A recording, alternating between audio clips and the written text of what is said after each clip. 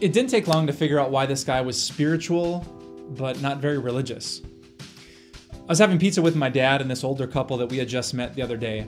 And my dad and I were kind of giving each other some grief, and I was making fun of him, and he turned to the couple and said, "Hey, a son is supposed to respect and honor his father. That's in the Bible, right?" And before they could answer, I said, "Yeah, but my dad goes to my church, so I'm his pastor, and he's supposed to honor me, right?" And we both laughed, but the couple didn't laugh. The guy kind of scowled back at me, and he said, "You don't have to honor your pastor. That's not in the Bible." And gently, I kind of suggested, "Well, I'm pretty sure it is." And he snapped back, "Well, I suppose you want me to give money to your church too." Wow. I don't know the story, but I would bet you $1,000 that there is one. Sounds like this guy had a really, really bad experience with someone like me, and maybe with a church like mine. And I know so many people are in that situation. They've had a bad run-in with a leader of a church. Someone who is overbearing, someone who is too judgmental, someone who is quick to speak and so slow to listen, someone who plunged into adultery or immorality, someone who's greedy and stole from the church, someone who really didn't care about the poor or really didn't care about people at all, someone who was in it for himself. And maybe that's your story. Maybe you consider yourself a spiritual person and you pray and you talk to God, but you just don't have a connection because of something that happened. And if that's true for you, I want you to know that Jesus gets it. Jesus has some really specific descriptions of what a pastor should be like.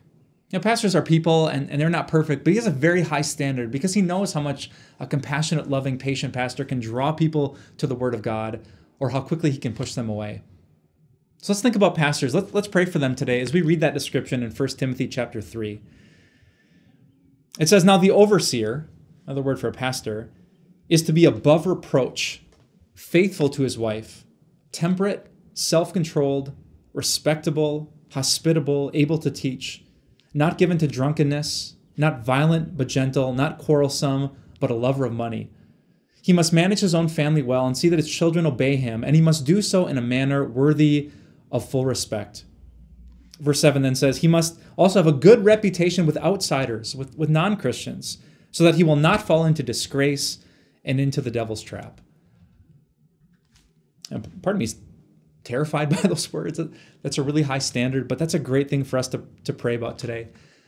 Some of you have been away from the church. You haven't had a really great spiritual community to encourage you and keep you accountable for a long time. Let's ask God to help us forgive the pastors of our past and reconnect in a really intentional way. And even more, let's pray that God would raise up really good people to pastor churches, to draw people to the grace of God, and especially our Savior, Jesus Christ.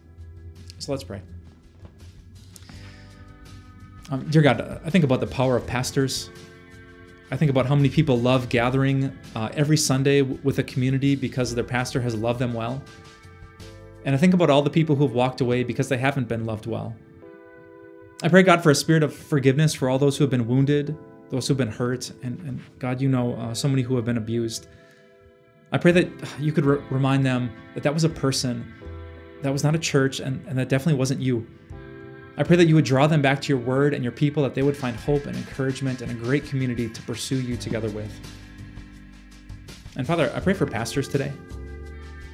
I know that the temptation, you say in the Bible that if the shepherd is struck, then the sheep will scatter. And if I'm struck and I give in to temptation, only you know the damage and the fallout that will happen. So protect me and protect all of us who lead churches. Help us to be respectable. Help us to be loving people. Help us to be gentle. Help the doors of our homes to be open, that we be hospitable. Help us to not be proud but humble as we serve just like Jesus did. God, without you, churches are going to be so dysfunctional. It's going to push people away from you.